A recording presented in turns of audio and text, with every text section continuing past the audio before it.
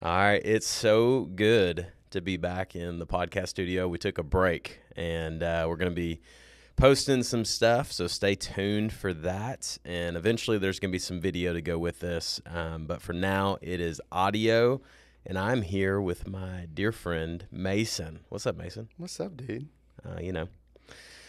It's Monday. Yesterday was a long day, and we had two services, which those were awesome.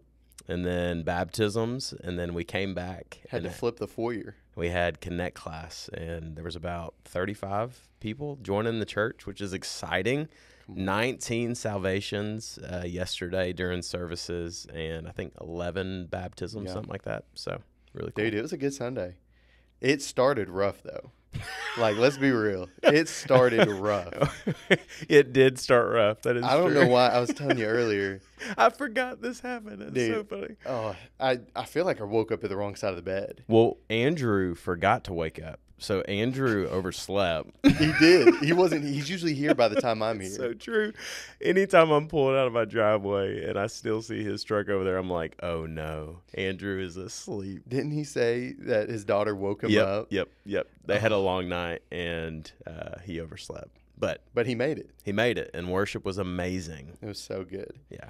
But we also were having to fill the baptismal that morning. It's true. And we had no hot water in the building. This is true. I don't know why there was no hot water in the building, but it was. We had a flashback back to when the pipes froze. And there was nothing. Yeah, we couldn't have coffee. The bathrooms were closed down. We had no water, and so at least we had cold water. No. This time is better than nothing. There's better than nothing. It's so true.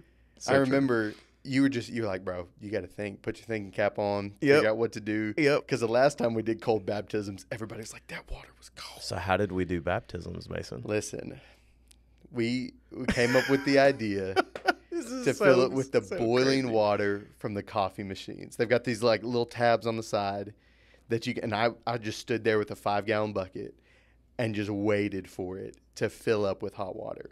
And I was convinced these buckets were going to melt at one point. They got a little soft, but it worked. The only downside is then the coffee machine has to cycle back over and warm it up. And I had to make the decision, what's more important? Baptisms or coffee? And what did you choose? Coffee. I'm not gonna lie. Oh my goodness! Listen, we came back to it after second service and refilled it with hot water. It worked. So the urgency was the coffee, yes. And then we came back and did baptisms. I mean, you remember when the pipes froze? People were upset. They could have cared less if there was a bathroom, but they needed their coffee. It's basically like a social experiment. When we ran out of coffee, there was a line at the coffee bar, and people were angry. And then I got to mention it in the sermon and make people feel, convict bad. them a little bit. Yeah, convict them because of their need for caffeine. And as I'm drinking a Celsius. Hey, I got my Red Bull right here. Well, dude, we started a new series yesterday in Ephesians. Yeah. Our church, all of our campuses are doing that. But you started it a little bit different than everybody else. You started at the end of Ephesians. What made you do that? Well, several campuses decided to start with the end in mind. And Paul ends in Ephesians chapter 6, and he's talking about spiritual warfare. And so, just putting on the armor of God and the importance of doing that. And, yesterday we talked about it's not a recommendation. This isn't like, hey, if you think about it or if you get around to it, it's like, hey, this is what you need to do if you plan to stand when the evil day or the day of evil comes. So, yeah. That's good. I love when, like, you mentioned this on Sunday, that it never tells us to take off the armor. It never tells us to take off this armor. Yep. But it says, and it reminds us to put it on daily. And I think it's something that I don't think about often, but if we're having to put it on daily, then where are the moments that we're taking it off in our life? Like, where have you seen that you've taken off the armor, even subconsciously? Yeah, and I think that's what it is. Like, as a Christ follower, I think it's like you're not thinking like, oh, I'm taking off the armor of God now. This is where I take off the breastplate of righteousness and the feet fitted for the peace of the gospel. And it's you're not thinking about it. It happens, I think, when you're thinking about other things.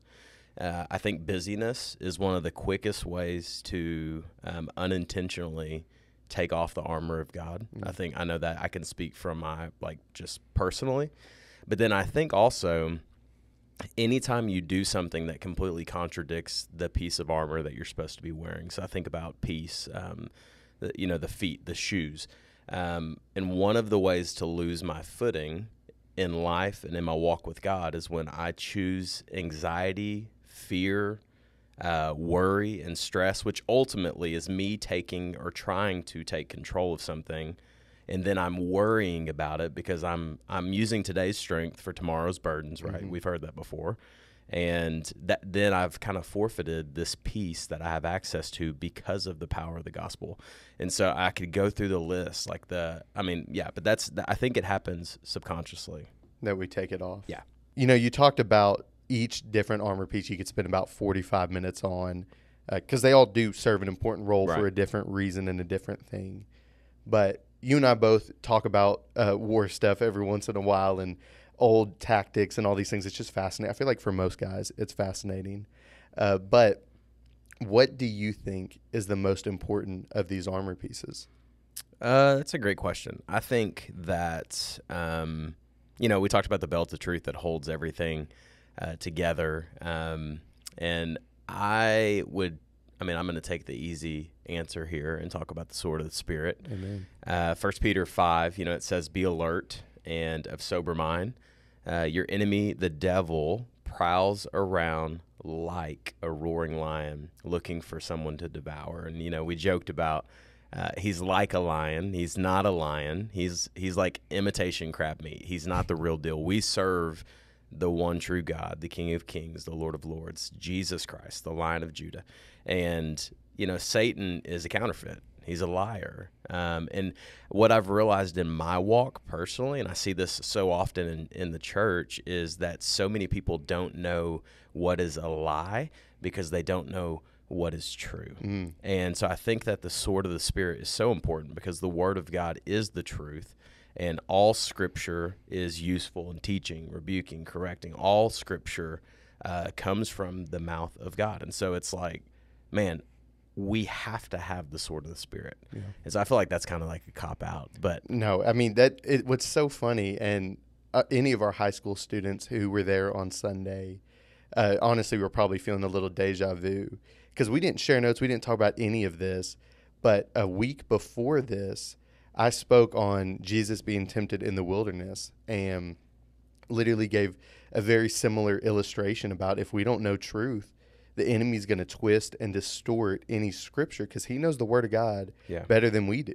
Yeah. He's seen it time and time again, and he's trying to use that to twist it. So I don't feel like it's a cop-out answer for it. It's the one thing that God gives us that is offensive, not defensive, which I think is so important to be aware of, is that it's an offensive thing. It's something to defend ourselves more than just to take the blows of the enemy. It's how we combat against it and fight against that right there. You talk about, in Ephesians 6, it talks about the dark forces and the principalities, that our fight is not against flesh and blood, but that can be a very overarching big topic that people don't even talk about anymore. People aren't talking about it in the church. And, in my upbringing in a Lutheran church, we didn't talk about spiritual warfare a lot. So could you give just a brief explanation of what is spiritual warfare?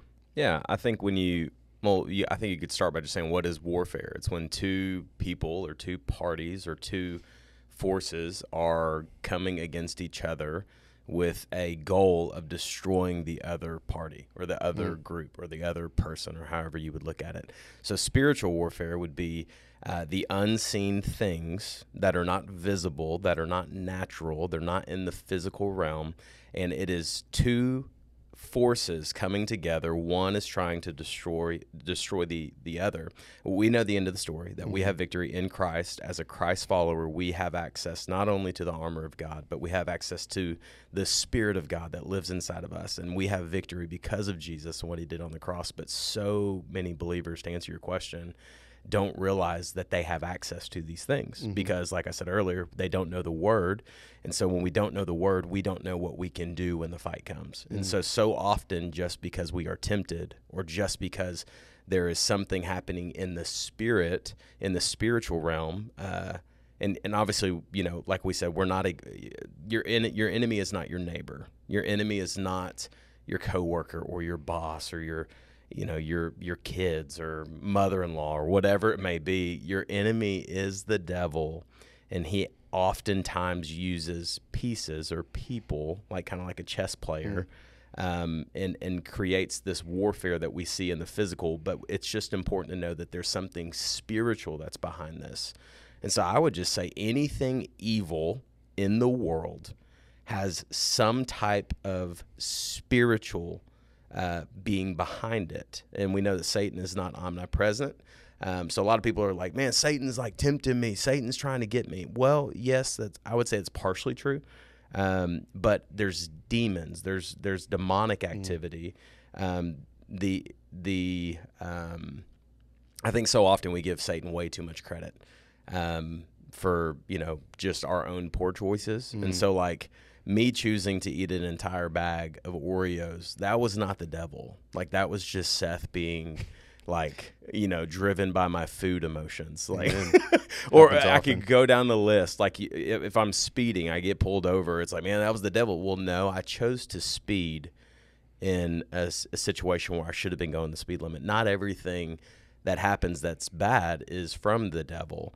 But yeah, spiritual warfare, it's a spiritual thing. And like we talked about on Sunday, it's we cannot fight a spiritual battle with physical things. Yeah. It has to be spiritual things, which brings back to the armor of God. For sure. And, I had it written down, but this is my next question is how do we avoid this being something that we try to justify as oh, it was just spiritual warfare. He's the reason I was late to work today. He's the reason I lost 3 jobs. No, you just ain't good at your job. You keep showing up late. That's how do we avoid justifying that, using that as a cop-out of just saying, hey, this is spiritual warfare. I'm being attacked right now. Yeah, I think that's a great question. I would say, man, be very slow to blame everything on anyone else or the devil. Take responsibility for your actions.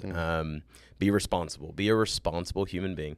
But yes, you've probably heard the phrase don't go looking for a devil under every rock. And I think that is so true. I think that oftentimes Christians will make everything a spiritual thing, even though I don't want to dilute the fact that almost everything is a spiritual thing. But sometimes we have just bad decision making, and which leads us to things that are unfortunate. And then we try to blame it on something or someone else, when in all reality, it was just us, if that makes sense. Yeah, no, that's good. You mentioned warfare being something, it's two parties, two opposing forces going at each other. If that's the case, what part do we play in this warfare? The enemy is attacking us. We can say that there are demons after us. There's all this spiritual warfare, but then doesn't that mean we have a part to play in this? Yeah, I would say, we talked about yesterday to be strong in the Lord. Paul wrote, I think it was 4 different times in that passage in chapter 6 to stand. He says, and then after you stand firm, and then stay standing. And I've heard it said this way: the opposite in this context is not sitting.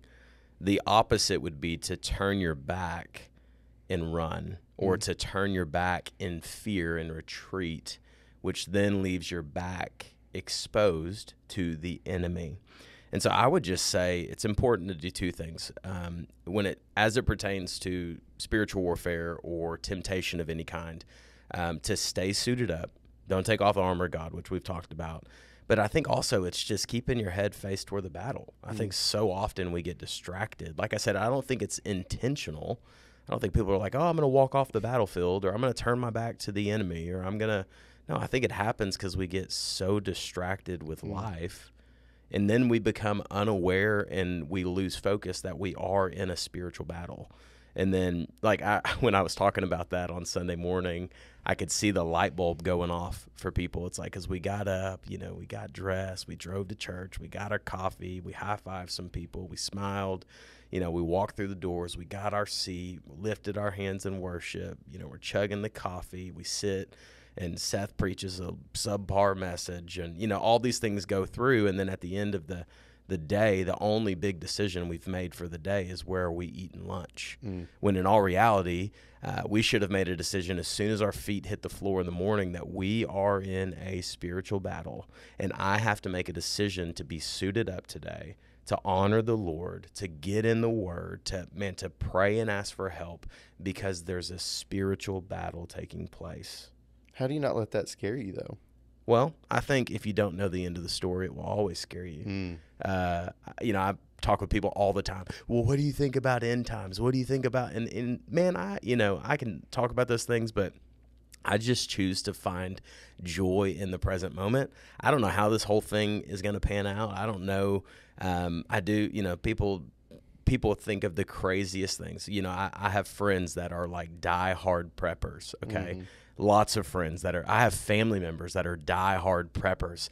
And it's like, I think so often people spend so much energy, so much time, so much money investing in things that are in the physical, when in all reality, we should be investing in things in the spiritual. Thanks for tuning in to the podcast. We hope that this encouraged you and could build you up in your faith. We're excited for where this is headed, and we hope to see you Sunday.